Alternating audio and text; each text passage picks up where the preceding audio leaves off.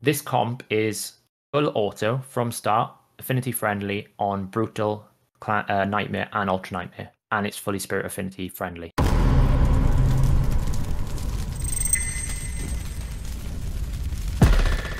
Hey guys, this is Hell Hades. This is a Raid Shadow Legends video.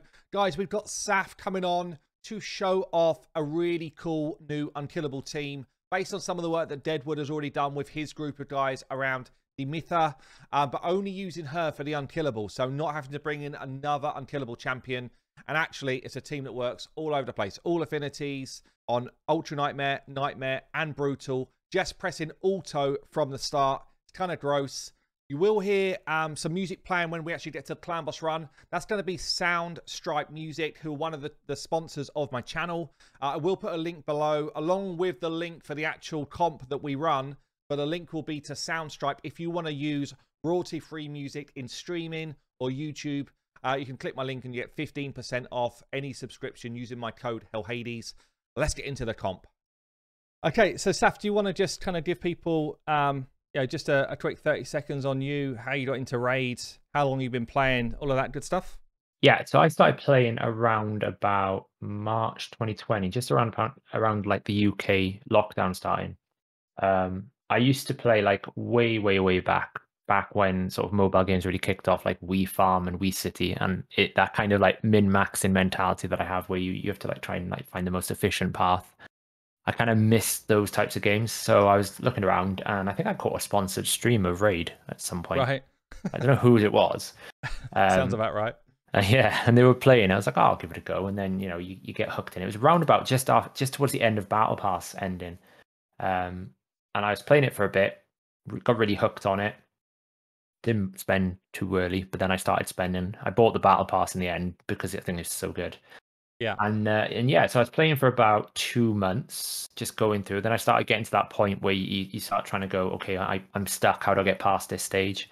And I think I came across one of your videos, I think through different sources, and jumped into Discord. And I was like a lot of people that come into Discord, a complete idiot and a novice. I didn't have a clue what I was doing. So people were helping me out. And yeah, and it got from there. Now I'm a bit of a nerd when it comes to Raid. Yeah, so what people are saying here, it's the numbers, man. So you literally delve into the detail, and obviously you do this within HH Gaming as well, and on the HH Gaming YouTube channel, but you delve into the detail to properly understand how things actually work. Yeah, that's kind of like your passion, right? Yeah. They can hire me if they want to do 1 + 1. I'm pretty I'm pretty good at doing basic maths. I know they have a very dishonest opinion of the way maths work, but yes, I like to know exactly how something is meant to work so that when we actually do it, we can find the most efficient and the best way of doing something. Min-maxing, that's kind of my addiction. In terms of what we're doing today, you want to show off a new clan boss team that you've built based on one of the ones that Deadwood had built, right? Yeah, so we haven't had really a clan boss like game breaker to some extent for a very long time. We haven't had someone who can basically shake up the tower or the man-eater unkillable comp. Yeah, so Deadwood has done a very good YouTube series on different DEMYTHA comps. So if anyone is interested, this comp that I'm going to be showing in a bit is more of your sort of top, sort of end gamey comp, where you're going to need to push more up gear. But he's got a number of really good 2-key comps, which are budget unkillable varieties, and I think he did one today or yesterday, which was an even easier speed requirement apart from the man-eaters. What I decided was, can I get more damage by using Fushan? Fushan, yeah, so this is the FU. Yeah, this is the FU. I've been trying to come up with a name like, something like a Fu Myth or something. So I can't come up with a name yet. I'll see what I can find. But so what we basically did, I was talking with ShortOnSkills, and he was helping me try and find the balance here. So we lose the 15% turn meter gain that Deacon would bring. So we need to account for that. But also we're going to gain 5% more speed. So what it works out is you do need to lift the Mytha up a lot, but this isn't really a major problem because she doesn't hit hard anyway. She's only got the one attack. So she's never going to really crank out much damage. So you can just put any gear on her to get to those speeds. But once you get past that, you need to then have ARS on a 265 Now, she doesn't actually technically need to be... Any flexibility here at all, or is that literally... These are the minimums. So it does move, not There's a lot of flex, but there's a little bit. So I've run this on Nightmare and Ultra Nightmare, and it works perfectly fine with these speeds.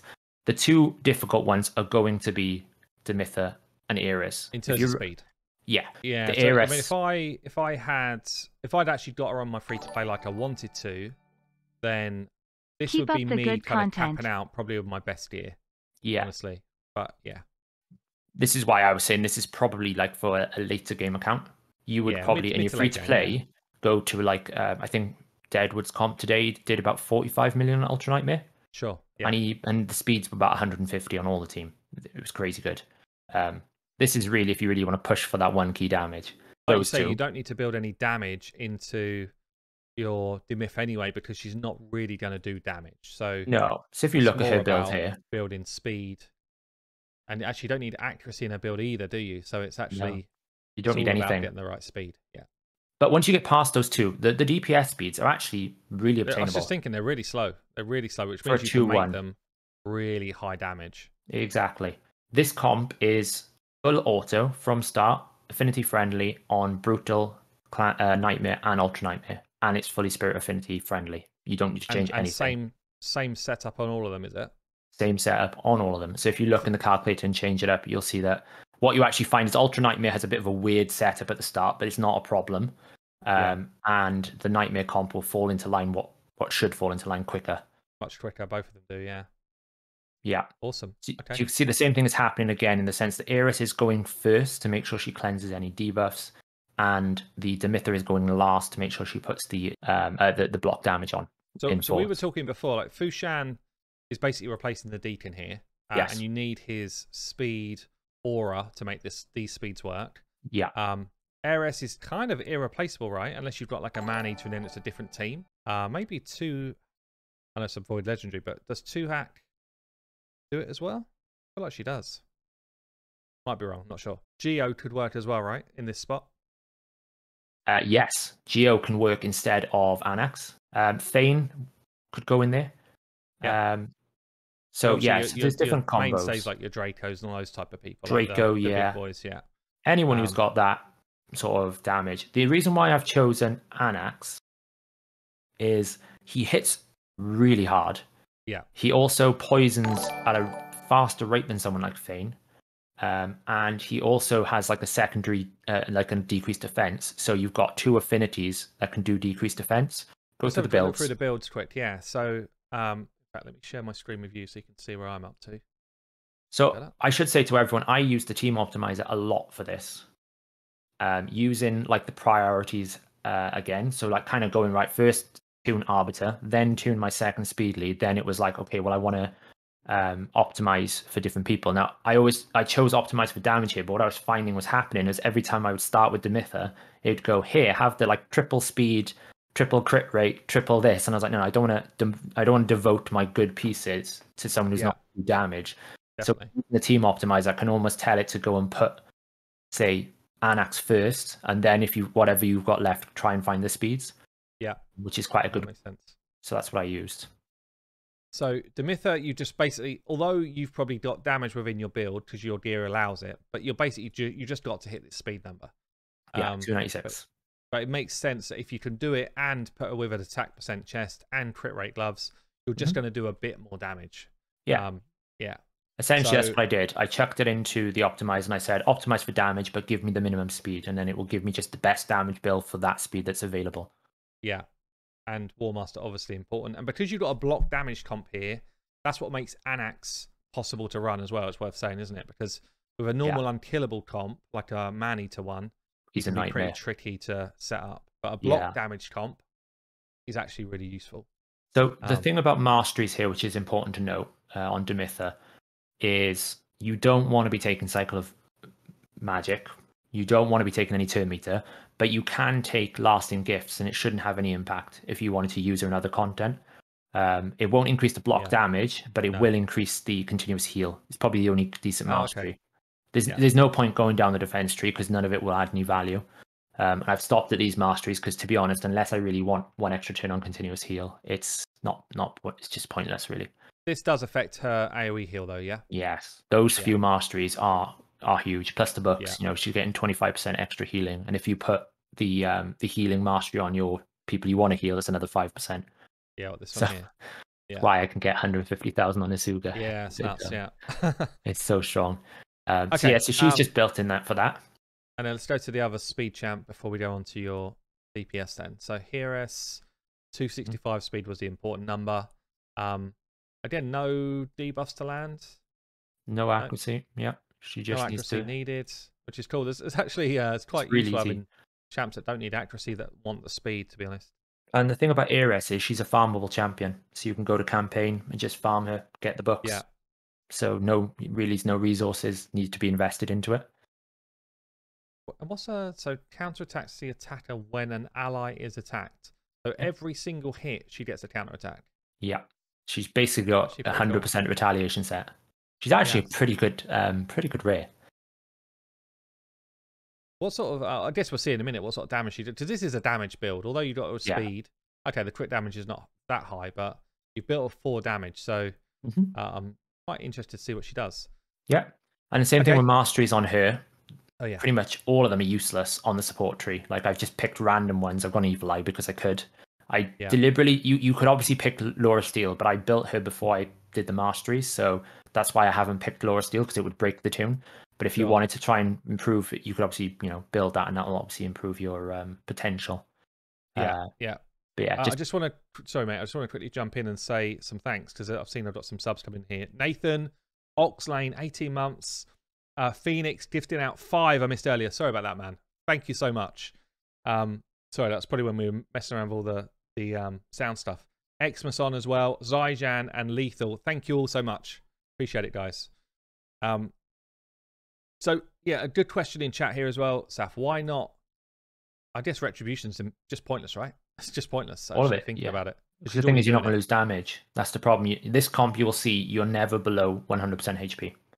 Even the setup, because I was thinking when I start this, I was like, well, I'm going to lose damage to start with, and I wanted to make sure I had Heart of Glory activated. Yeah. But the DEMYTHA heal is just so strong, you don't need any other form of healing. You'll be at 100% all the time. One question I did just see in chat: does the Geomancer passive work with block damage? Yes, it does, 100%. You can have you can take 0 damage, and Geomancer's 3% will still work. Yeah, that's cool. It's actually an upgrade from what it was. Yeah, kind of broken. So let's look then at Fushan, who's your speed lead, but kind of like the Deacon replacement here. And just out of interest, do you know if you've got Deacon but not Seeker, can you factor that in that way round? I know you've taken Deacon out. Could you take Seeker out in the same fashion? I guess you can. You can. The speeds might be a bit more awkward. Yeah. Yeah, it's just because... I mean, you could technically run double Deacon, right? There's no reason why you couldn't sub out the Seeker if you've got 2 Deacons and just bring the speeds down up a bit. That's all I've done with this one, is I brought the speeds up to account for the fact that we're getting 15% less turn meter per turn. Sure. If I also had an idea in my head about running double Seeker and seeing if we could really pull the speeds down by running like a double Seeker kind of situation. I'm sure you can. I'm sure you. But then you wouldn't have a speed lead, would you? Well, no, you could move someone like Fushan into a damage position and just basically run without weaken. There's option, there is options there. But if I do wonder how low it would go even without a speed lead. Yeah. So Fushan is in a pretty strong build. This is high damage build right here. Yeah. 5.5k attack, 277 crit damage, and obviously you've got your accuracy to land your decreased defense as well. I did a video today just talking about legendary champions, and I was saying like this A1, when it goes off, it goes off. I literally just did a nightmare test, and people are gonna see it is just like you think Jintoro hits hard. Just you wait. Yeah, just you wait. If it does what it does normally, it's gonna be insane numbers. And then Master is basically the same again. So interesting. I guess you don't take any damage here. There's no point in defense masteries at all. Yeah, it's completely counterintuitive to how you would build a man-eater comp. You want Heart of Glory. I've obviously decided to take Wrath of the Slain because I might use him in other content, so he's going to kill people. And again, gone down Laura Steele. I've gone Sniper, and I've gone Master Hexer. I really need to check whether Sniper would have any impact on that ability there. Yeah, it's just exactly what I was about to ask. Yeah, I have no idea. I need to test it. It does specifically say debuff, so I doubt it does because it's not an extra hit isn't classed as a debuff. It's an instant, I guess, but it would be interesting to see. Yeah. Okay, and then we've got Seeker. The one with the shield. Yeah. Shield, yeah. So you haven't gone toxic set, I guess, because you've got poison come from Anax. You'll probably see in this tune that toxic is a bit awkward. He's like, when I was thinking about the comp, I was thinking, will there be enough poisons from Anax? It is a 3-turn poison, which we'll see in a second. Yeah. And I've put Master Hex on, so I thought, is he going to keep it up? It's in that awkward phase where sometimes you think I could fit a toxic, and then sometimes it would just overflow it. You're just worried you're not going to be able to apply the weaken and the decreased defense. So none of these sets have toxic. Right. If I was to improve this, actually, the one things I would be looking for is retaliation and revenge artifacts. Yeah, yeah. This would increase the damage significantly, I think. No, sure. So you actually got like 4 times attack. So one of the things you want to look at when you're building your champs out is not necessarily the final number you get to, it's how many times you've managed to multiply the base by, because that's how your damage starts to ramp up, and then obviously crit damage on top of that. But a lot of people, so when you've got someone like Seeker here with a low base attack, this is actually a phenomenal build. 4.3, 4.4k attack is huge. It's a big build. He's got attack boots, attack chest, and the lot. So this is going to be Seeker hitting like an absolute machine. Mm-hmm. Looking forward to that as well. Okay, and let's check his masteries as well. Basically the same again. So the only thing of importance here is I've actually gone lasting gifts because at times in the tune, certain champions will lose attack buff. Okay. Like very, very early. So the lasting gift is just to try and help mitigate some of those early bits before he does his A2 again, where they've just gone before him and it's a bit awkward. Yeah, makes sense. But otherwise, yeah, it's again, look, we just standard Heart of Glory down the left, get War Master, and just like I've just gone down the left-hand tree because I'd have to cross over and I don't want to touch Cycle of Magic or any of the other buffs that would affect turn meter. Like I say, you could get Laura's Steel in all of these builds to bring the speed requirement down a touch, right?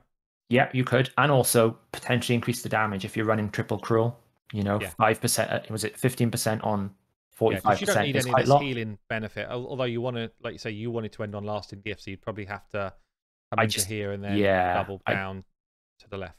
I could have gone sort of down Laura Steel and then gone to the mastery that gives you speed instead of Cycle of Magic. But the one things you definitely don't want to take is Cycle of Magic, any of the turn meter gains.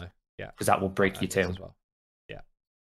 Okay, and then Anax is your last one. So Anax, pretty damn slow, really. 171.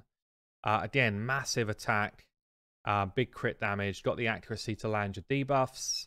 And you've gone cruel. One set cruel and then just random gear basically to make the helm is a bit disgusting. I'll be honest. The helm is triple disgusting. Attack, nice. Yeah, the helm is disgusting. This isn't as good as ShortOnSkills Anax though, so I was a little bit disappointed with that. Oh really? Yeah. He's got a better one than me. But again, same thing, same kind of support tree. Taking support just means you get a lot more, I suppose, real estate to push your stats because you can just get more accuracy. You can get more from Laura Steel. The important thing here is Master Hexer. If you chose, like for whatever reason, you didn't want to run Fushan, his A1 isn't as reliable for a decreased defense. He can do it, but it's a 30% chance and it only books to 35. Yeah, it's actually quite low. It's lower than I thought it was. Yeah. If you're running retaliation on revenge, it's obviously a lot safer. So I just decided. If you run retaliation and you're not taking any damage, does it still proc? Yeah, it's when you're attacked. Okay, so you don't have to be actually physically hit. No, it's just 35% chance to counterattack when you're hit, and then the avenging obviously is when you're critically hit, which you wouldn't do for PvE content. Yeah, it's the same thing with revenge. It's 5% stacks up to 15%, and I'm pretty sure revenge and retaliation roll separately anyway, so it's not like a combined 50%. But it would be a very big damage increase, I think. Right, let's do it then. Let's get in there. So we should probably check the AI tool just a sec, just so there's some optimizations you can do with Fushan. In the team preset, yeah? Yeah, that Myth Shan. So what you should 100% do with Fushan is turn off his A2. His A2 is great for arena, for clan boss, it's absolute trash. because it does exactly the same damage as an A1, and you lose the 25%. It is, but it's not enough damage. So it's the same damage as an A1, even when it hits twice. Yeah. So the combined double hit is the same as an A1, but obviously what you lose is the 25% chance. So you'd be better off just running that. It's so much stronger. And obviously we just keep the A3. I've been testing whether I start with the A1 or start with the A3. I don't really think it matters, to be honest. And actually for this run, you can probably turn off open with A1. I was testing it earlier and I don't think it matters. So just... Yeah, I feel like that would be your best bet. Just at least get decreased defense down as early as possible. Now, surely this does more damage than the A1. No. No? No. Wow. His A1 is insane. Okay, we will see. Yeah.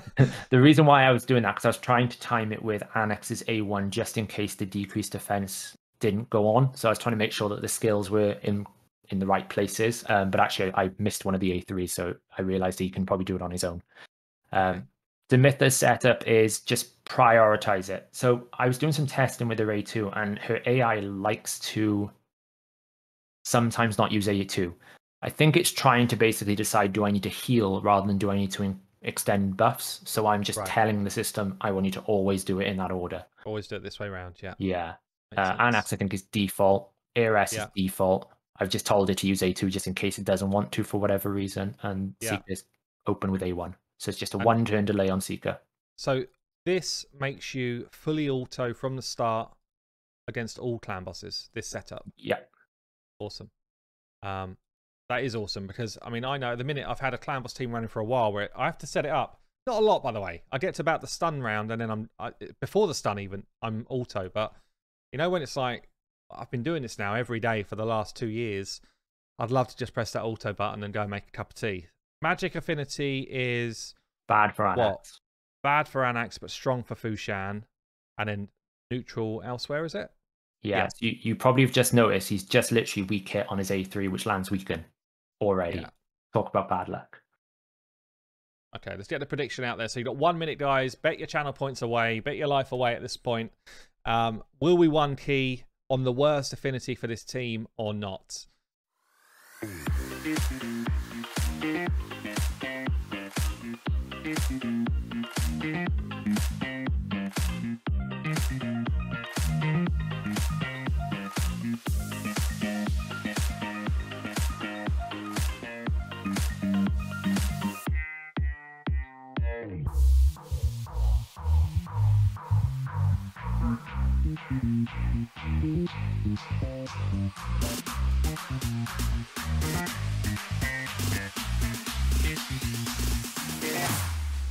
Here we go now.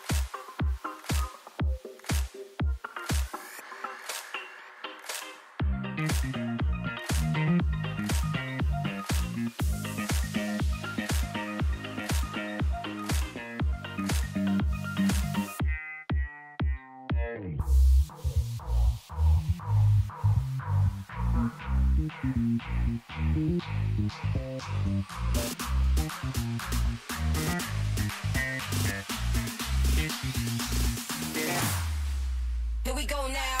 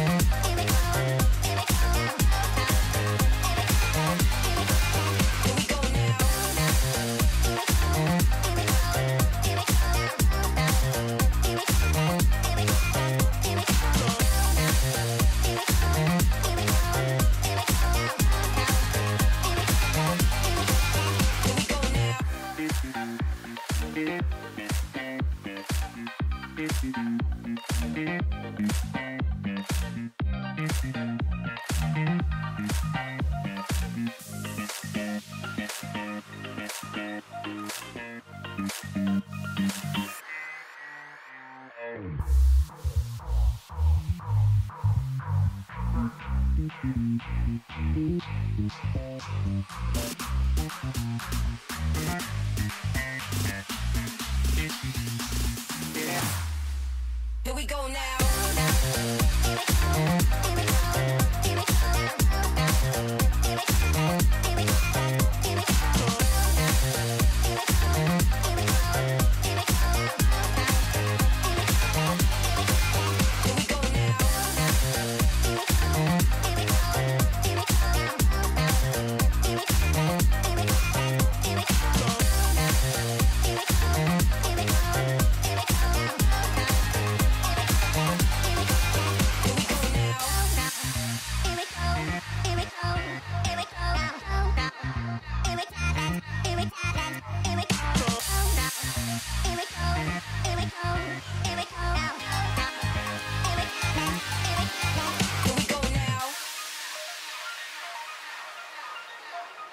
Let's have a look at this damage then. 79.5 million on the worst affinity we're going to face, Ultra Nightmare. 25 mil from Fushan, who is basically the new addition, which is way more than a Deacon would do. That's why you bought Fushan into this, right? It's just Fushan. Deacon will do about 10 smacks. million, I'd have thought. Yeah. And as we said up front, really, DEMYTHA doesn't do a lot of damage. Like 5.6 mil is actually super low for someone. She's built. I know she's fast, but she's built with damage in mind. It's not because she can't. It's because she's only attacking once. It's what it comes down to. She's basically going A1. Yeah, she's spending all her time buffing and stuff. She's not attacking. So for 5.6 mil for basically one double attack every 50 turns. If you think of a typical 1/1 comp, your free to play ones, you'd be looking at going, that's not too bad. And then Anax 20 odd mil, Ares 13 mil, Seeker 16.5. Yeah, that's good damage. Actually, Ares pulling her weight, really. Nearly 13 mil from that rare. It's all to do with the counterattacks as well. It's the War Master more than anything else. Like probably 50% of that is War Master procs. Yeah, for sure. That's cool. Excellent team, man. Really cool. Yeah, I like Fushan coming in here. It just sparks it up a bit to get to that kind of one key territory. And as we say, like Anax is totally interchangeable with anyone that's going to be your DPS. It's ideal if they do bring a weaken. He missed weaken for most of that fight, by the way, guys. Like, well, not most of it, but a good chunk of it. There was no weaken out. So you can imagine what this does on Void. Nightmare. And this is set up exactly the same. Just press play. Just press auto. Don't have your cup of tea. Walk the dogs. Come back 20 minutes later. In fact, you could actually come back 10 minutes later and just have the key done. This was on Force affinities. So in this position, Anax is obviously strong affinity. But Seeker is weak affinity. So you obviously do always have some negatives. But yeah. Saf, thank you so much for coming on and talking us through it, man. It's really cool. Really good team.